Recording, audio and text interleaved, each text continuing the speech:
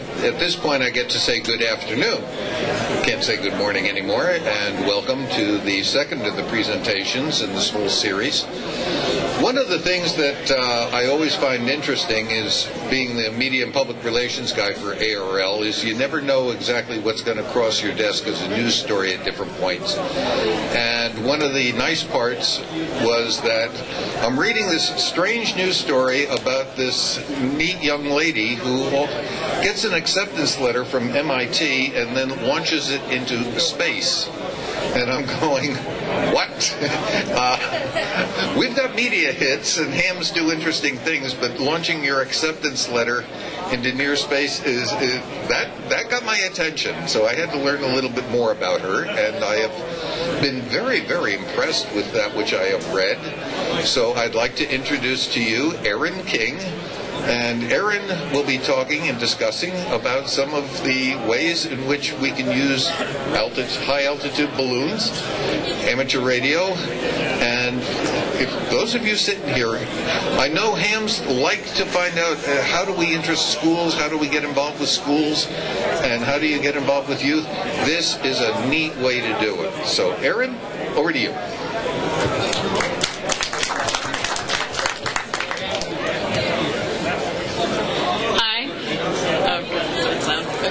My name is Erin, and my call sign is AK4JG. I forgot to put it up there, sorry. And I'm going to talk about high-altitude ballooning, as he said, which I include cool stuff. Radios are cool, but we put some other cool things in the packages that go into near space, too. So, amateur radio high-altitude ballooning is what some people also call the poor man's space program. It's well known for being a thing that people do to get really pretty pictures of the curve of the Earth. And I've been in a group for several years that sends payloads into near space, and those include cameras as well as some other things. And they travel up to about 70,000 to 120,000 feet, which is in a zone of the stratosphere called near space. And high-altitude ballooning has gotten some more recognition recently because of some viral videos online, one of which was mine, which I'll talk about later.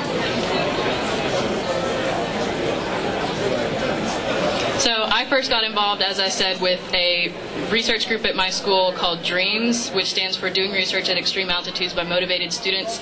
And this is in Columbus, Georgia, at Columbus High School. And I got my ham radio license so that I could become a part of this group, and I've since become more involved in other aspects of ham radio as well. So what flies on a high-altitude balloon mission is a regular latex weather balloon and a parachute, and then the payload includes tracking equipment, cameras, and some scientific experiments and other things. And the balloon is usually between 800 and 1,200 grams, at least those are the sizes that my group has flown in the past, but it varies based on how far you want the balloon to go and how high you want it to go, as well as the weight of the packages that you'll be flying. And the trackers, usually we use APRS as our primary tracker. In fact, we've always used APRS as our primary tracker. Usually we use it as a secondary as well. You have to have redundant systems to make sure that if one of the trackers fails, you'll still be able to find the payload when it lands. And the APRS systems send out GPS coordinates as well as altitude, so we can keep track of how high it is and when it starts descending when we're chasing it.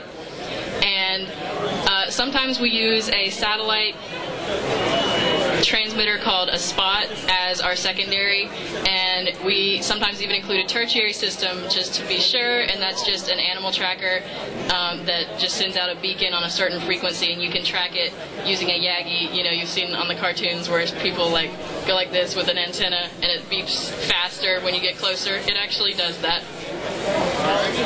And we put cameras on the balloons, or on the payload, so that they take nice pictures. And the camera that I used for my most recent launch was a GoPro.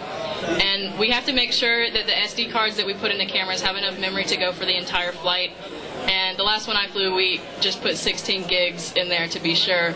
And we fly video cameras. We have to make sure that they're not going to like automatically stop after a certain amount of time, so we have to find specific types of cameras that will do that, and that will also take pictures every few seconds continuously until you tell it to stop, and it won't just take like 100 and then stop, because that's not nearly enough. So some examples of some scientific experiments that we've flown in our packages before. One of the main things that we always fly is a sensor package, which includes a thermometer, a relative humidity sensor, absolute pressure sensor, UV light or radiation sensor, and a CO2 level sensor. And my teacher, who's the mentor of this group, is always adding new sensors to this package that we fly on the balloons. One of the most recent experiments that we flew was a bunch of different types of algae, just to see how it would react in the extreme atmosphere.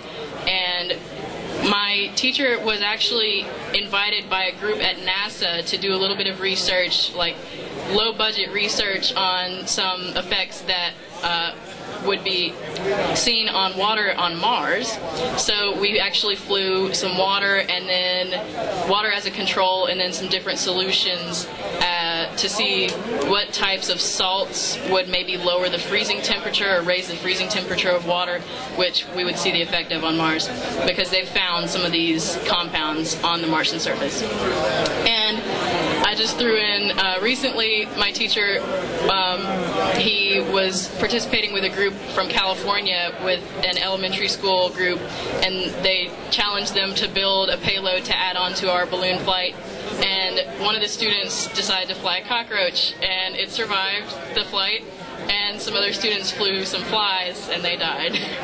So, fun fact. Before every launch, we have to do a lot of preparation and a bunch of ground tests before the actual mission begins. We always put together, like if we have some new experiments that we want to add to the payload, we have to put those together and add them to the payload. And then we usually will have to rebuild some things that were damaged in previous missions as well.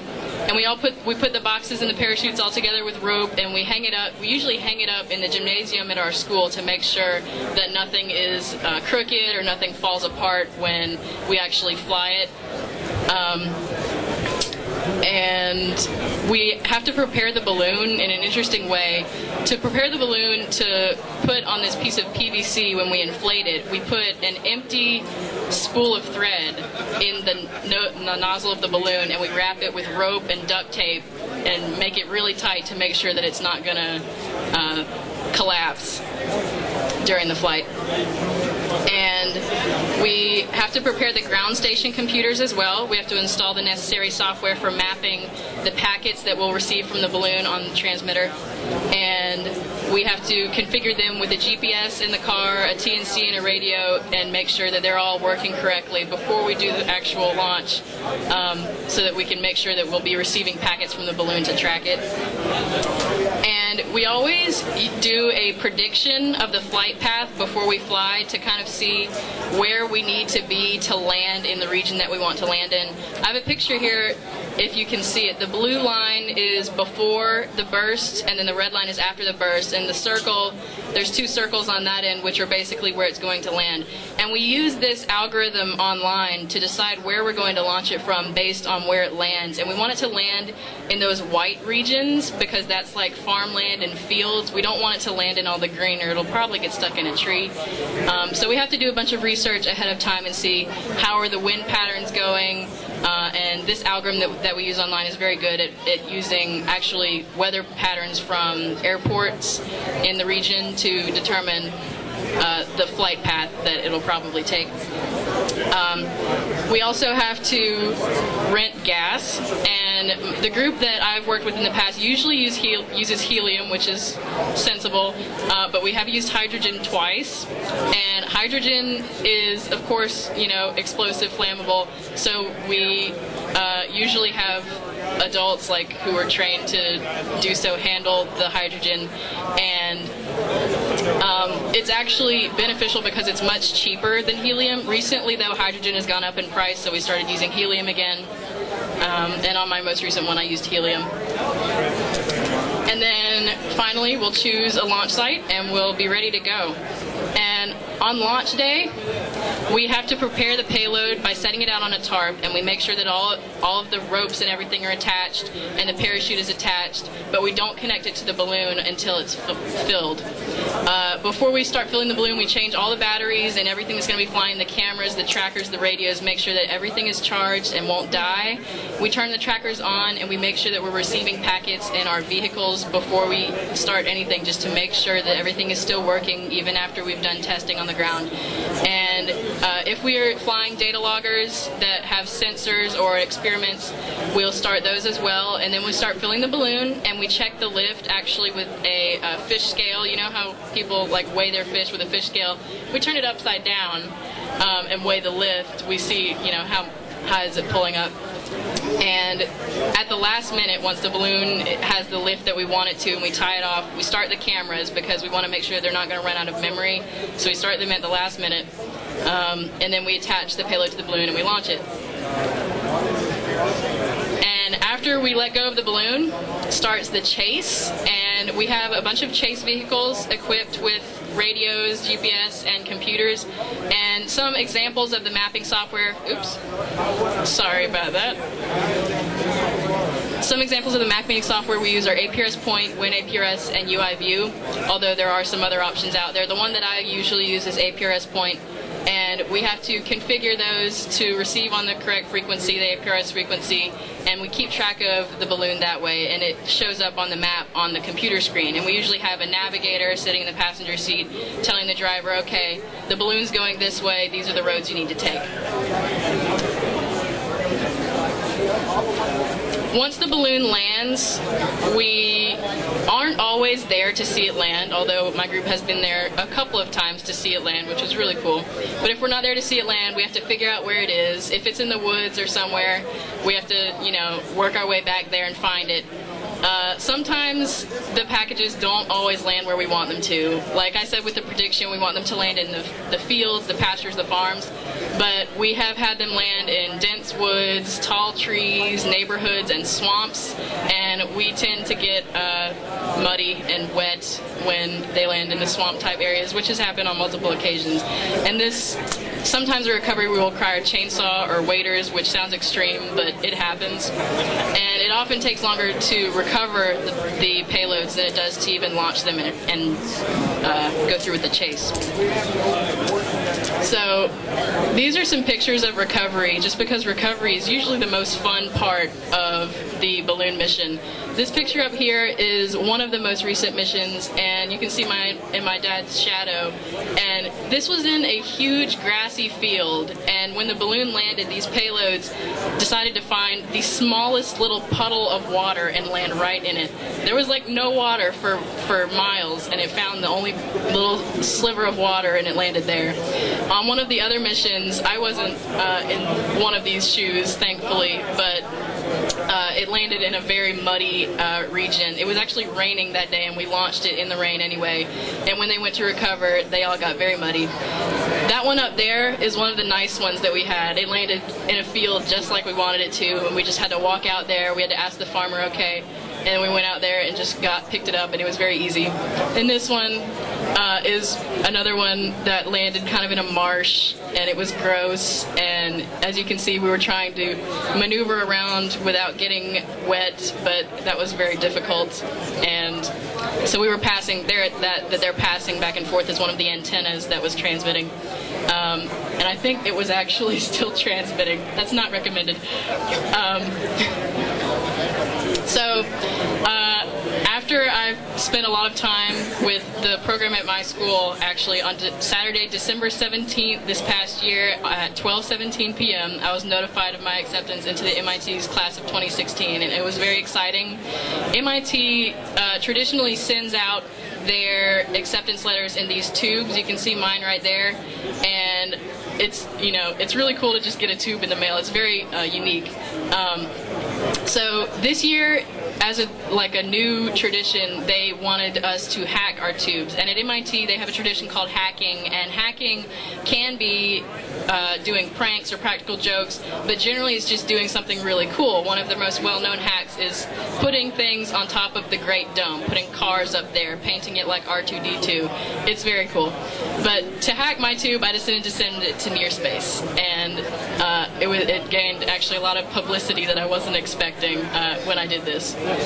So the flight equipment that I used for this flight was a donated balloon from my teacher who does the program at my school, and I had this tube and I had some insulating foam, which you can see in there if you come up after the presentation, and we had some homemade antennas which I brought as well, and we actually just tuned them, made them all from scratch, and one of them is actually wrapped around a cross-stitching hoop because we found that design is very effective for balloon launches.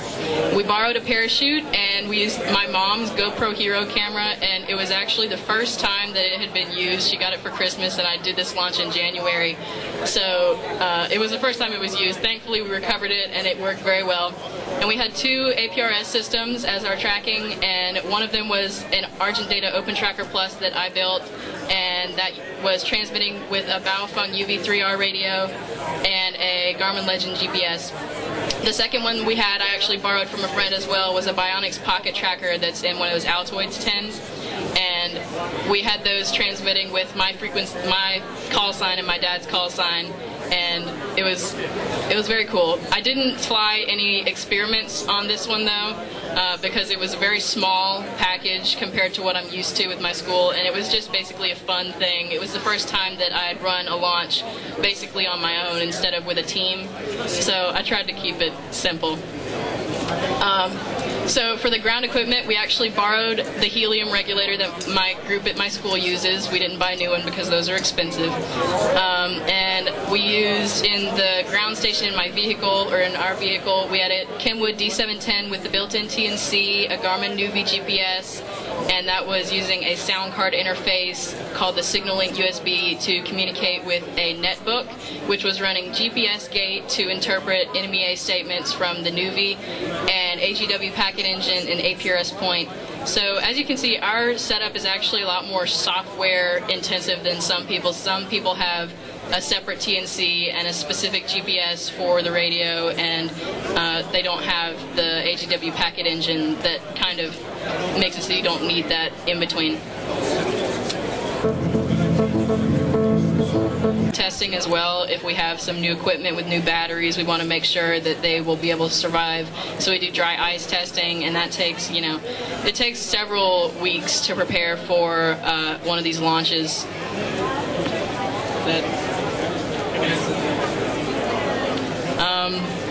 I don't know. We have logged it, but I can't remember.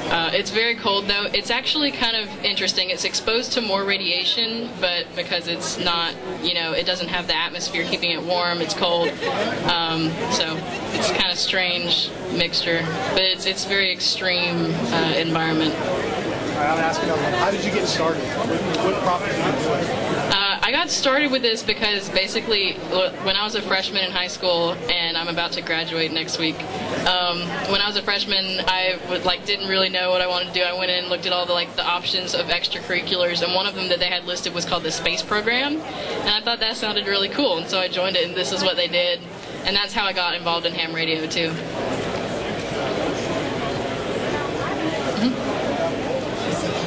Rupture and altitude, and what altitude? How do you know whether it's settling or under 20,000? We know because the GPS is logging the altitude, but we actually can sometimes, if maybe it loses the altitude, we can do a prediction based on the previous altitudes, like the ascent rate. And when we plug it into the prediction, we kind of have to guess what altitude it's going to pop at, but it's usually pretty consistent if you have a certain size balloon with a certain weight of the payload. This one was around 90,000 feet, but some of the ones we've flown in the past were 85,000, and if you have a really big balloon, it can go up to 100, 110,000 feet. How big is the payload?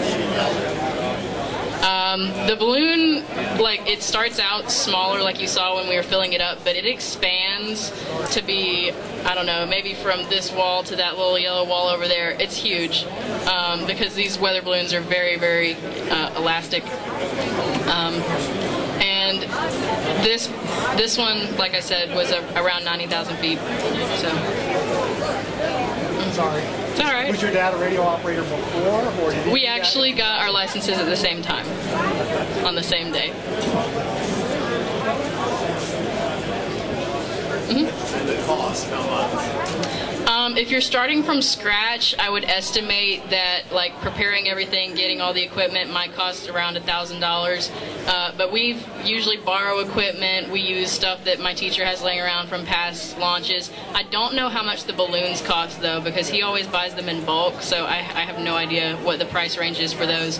But we have to rent the gas, which is around $80 for, like, a certain amount of time that you rent it. If you forget to return it, then it costs more. And we had that. And then all the equipment, like, usually people will have some of the stuff already, but you don't know how much you have, so that's an estimate.